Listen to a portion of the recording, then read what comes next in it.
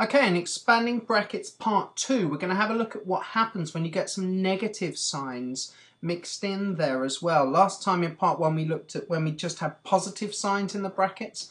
Now we're going to look at what happens when you get some negative signs in there. So we need a quick recap on what happens when we multiply positive and negative numbers. So when we multiply just two positive numbers, like 2 times 3, we get a positive result. The answer is just positive 6. If we multiply two negative numbers together, it makes a positive answer. So minus 2 times minus 3 gives positive 6 as an answer. If we multiply together a positive and a negative, or a negative and a positive number, we get a negative result. So for example, minus 2 times positive 3 gives negative 6. This should be a recap, but we need to keep that in mind when we're solving these questions. So let's have a look at a couple of examples now. Expand, that means multiply out everything in these two brackets. So we do ourselves our multiplication grid. Everything in the first bracket we put on the top line. Notice how I carry the positive with the 3.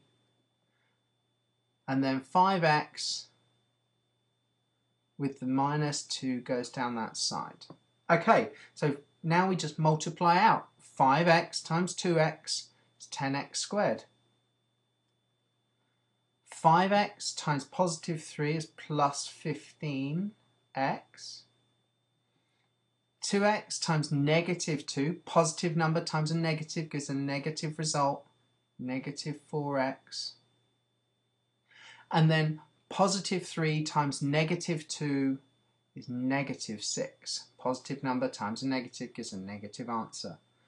So now everything that we got as an answer in our multiplication grid we just write out. So 10x squared plus 15x minus 4x minus 6.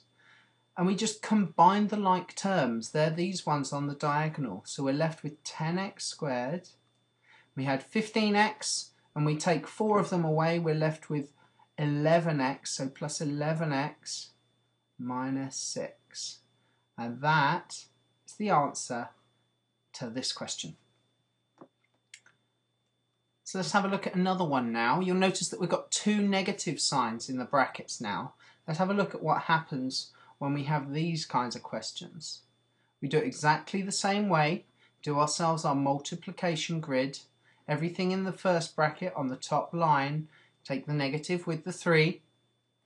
Then everything in the second bracket goes down the side, 2x, and take the negative with the 4 and put it there. Next step, we just multiply out. 2x times 3x is 6x squared. 2x times negative 3, positive times negative gives negative answer, minus 6x. 3x times minus 4, positive number times negative gives negative answer, minus 12x. And finally, negative 4 times negative 3. Minus times a minus gives a positive answer, doesn't it? So plus 12. Write everything out that we got as an answer in our multiplication grid. And then we look to combine the like terms.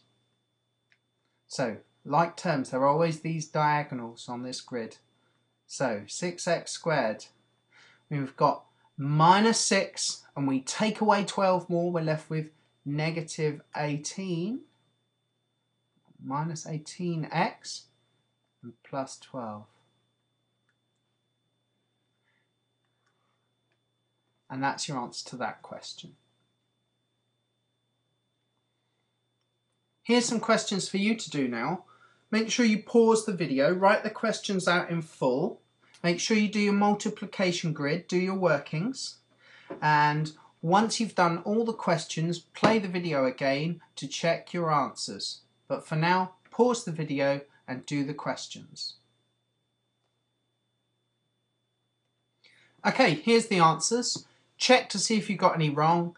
Make sure if you got some wrong, you try and work out where you went wrong.